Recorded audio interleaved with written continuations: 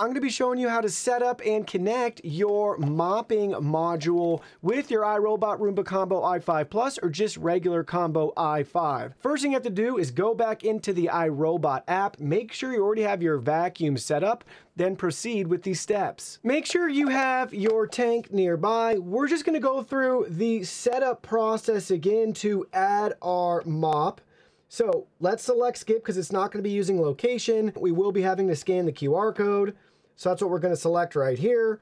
I have a QR code, scan QR code, and you'll see there we go. To get started, install the Roomba Combo bin into the robot it came with. Put the tank in, and we're going to choose the i5 right there. It's loading our experience. This could just take a few minutes. All right, and there you go. Now the i5 can vacuum and mop.